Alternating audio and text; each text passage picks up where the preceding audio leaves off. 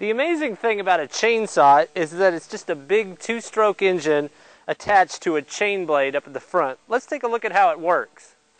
What we have here is your basic chainsaw, and we've taken all the covers off so you can see everything that's involved. There's really only 4 parts that make this thing what it is. The first part is the output, or the chain drive. The second part is the carburetor.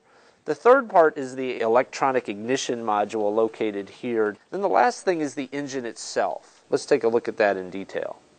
The coolest thing about a two-stroke engine is that the piston is actually doing 3 things.